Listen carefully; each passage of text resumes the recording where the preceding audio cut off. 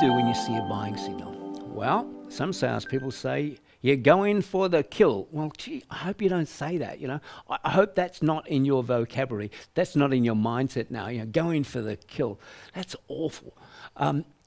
What you really need to be is in the mindset of helping this person. So when you see a buying signal, do you simply go and close? Well, let me ask you the question. How frequently during a conversation you and I are having together, how frequently can I ask you to make a decision about something before you start to feel pressured?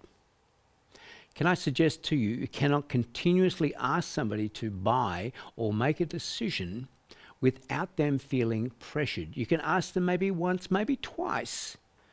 After that, they'll start to feel pressured. Have you ever been with a salesperson who is asking you constantly to go ahead, constantly to make the decision, and you just get sick of it? You think, I really don't need this pressure.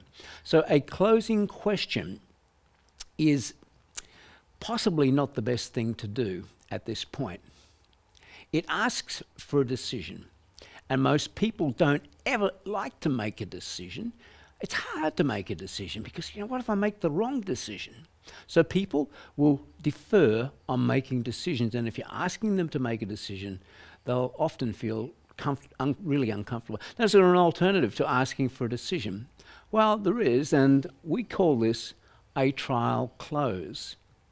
Now, how is a trial close different to a closing question?